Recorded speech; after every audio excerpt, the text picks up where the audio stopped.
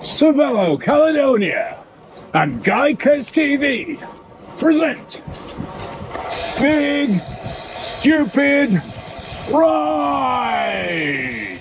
And in other news, the infestation of Fiat pandas in the Florence region is now reaching epidemic proportions, with locals being warned to stay indoors and not go anywhere. Oh, hey Jacob. The boxy, quirky little Italian terrorways.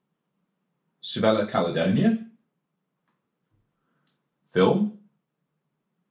Big Stupid Rides. Okay. And there's one in the workshop already. And you've taken the front derailleur out because I'm a mountain biker who can't be trusted with gears. And you fitted big blue wheelchair tyres because I'm kind of old. But Big Brian doesn't want any gravel in. Okay, cool. Yeah, I've got an idea. Speak to you later.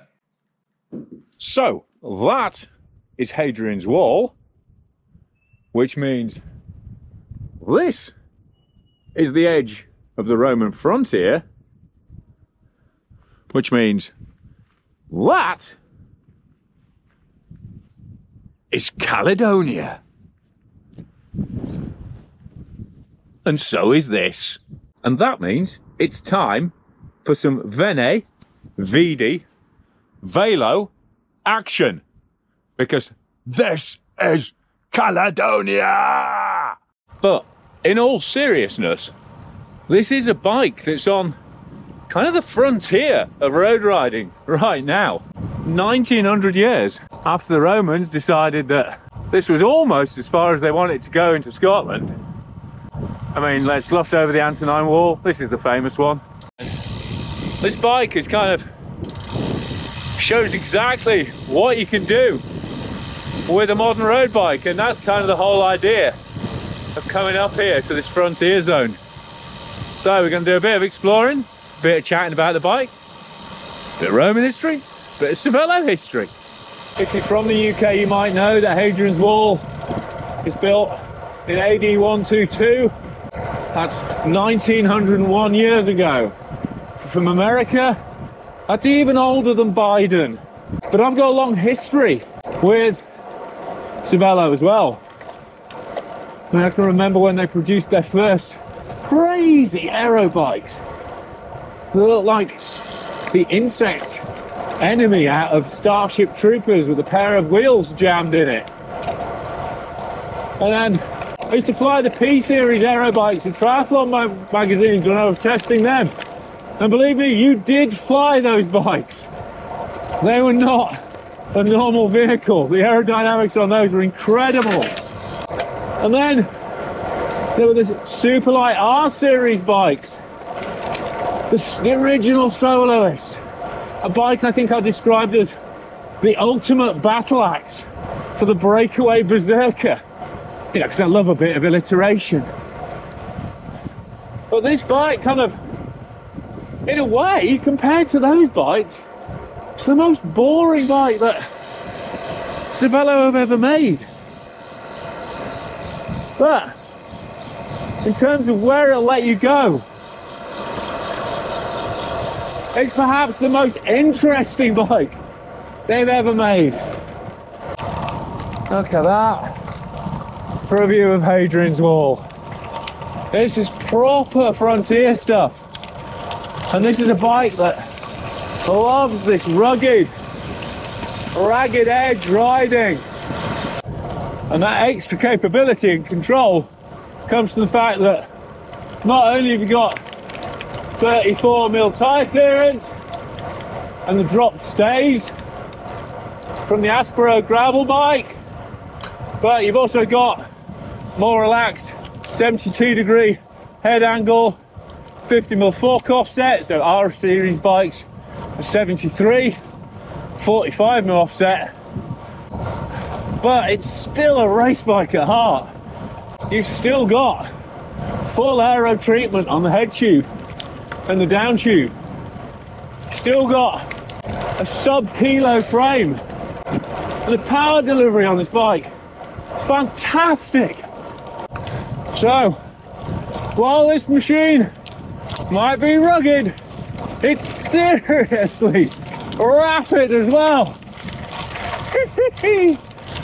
And it's just still blisteringly quick and responsive. Even with those bigger tyres on, this new forced gear set really is beautiful to work with. Big fan of single ring on a road bike. And big tyres at 50 psi on those 44 mil wide section reserve wheels means this is a bike that loves to descend. Yeah, baby! Damn, this bike is beautiful to ride.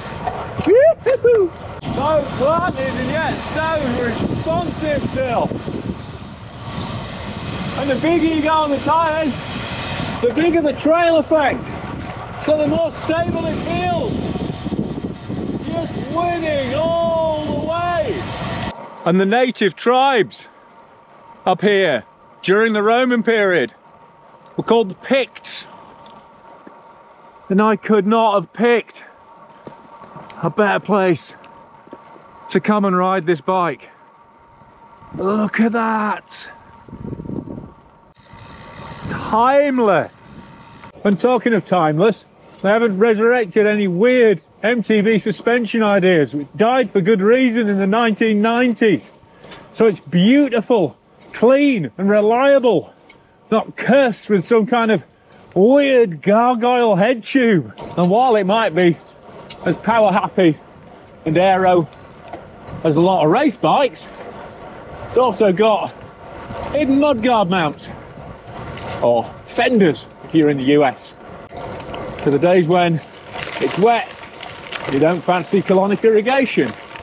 And those big 34 mil tyres, the more stable handling, means that you don't have to stop when the road stops.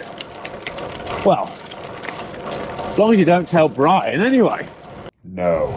But while it's not the Aspero gravel race bike, a Speed Freak S or P series machine, or an ultralight R series Alp crusher, the Caledonia takes everything Cervelo know about these extremes of world-beating performance, and it blends it with expertly curated carbon comfort and big rubber buoyancy.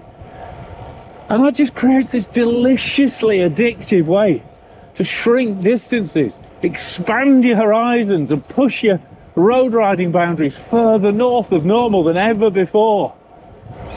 Perfect then for stupid adventures like this, galloping off into the wilds where the Roman cavalry and Celtic tribes used to chase each other around. So while the radical race bikes in the Cervelo clan might get the headlines, the Caledonia is the real world hero. This is a bike that genuinely makes every day exceptional. But for now, I've been Guy Kesterman on Guy Kest TV, doing a big stupid ride on the Cervelo Caledonia. Charge!